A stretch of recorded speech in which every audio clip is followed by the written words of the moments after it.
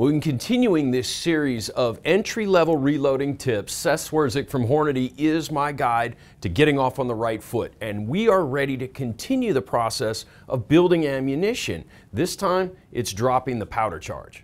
Right, so to start with powder, you have to start with your bullet. You'll go through the reloading manual, you'll find what cartridge and what bullet you're shooting, and look at the available list of propellants. Then you'll make your selection. Now there's a lot of reasons to get into reloading if you want to increase the performance of your firearm, but there's nothing wrong as a novice to simply duplicating factory velocity, and that's what we're going to do here. So we've got some CFE 223. We're going to start at a charge that's well below maximum, but still give us that factory velocity we're looking for. Well, now it's time to head to the bench. In a 6mm arc, factory 105 to 110 grain ammo is going to be running about 2750 feet per second. You can see here for CFE 223, that's going to require a charge of about 30 grains.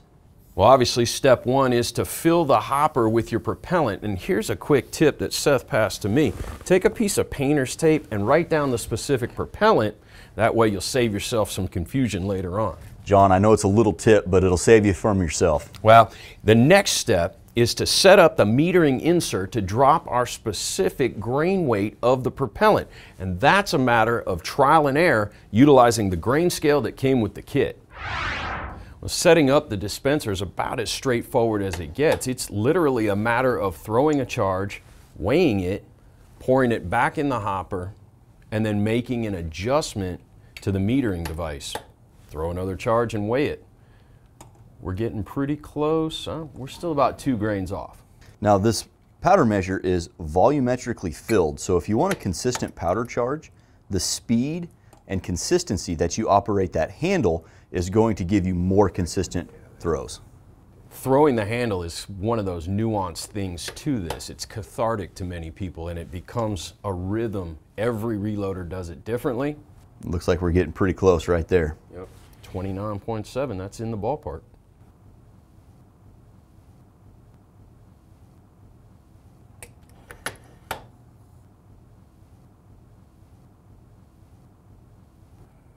That's a good charge right there. Now that we've got this powder measure set throwing the correct charge, there's a couple different ways you can get it into the cartridge case.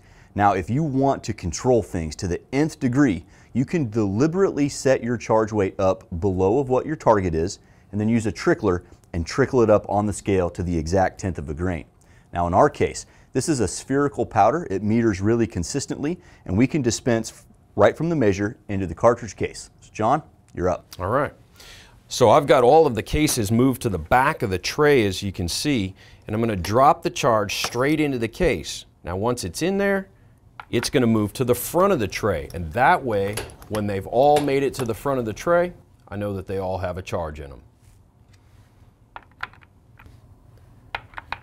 Well, there they are, and I'll do a quick visual inspection just to make sure there's powder in all of them. Can't be too sure. A full transcript of this reloading tip and links to all the tools we've shown you is available at shootingusa.com.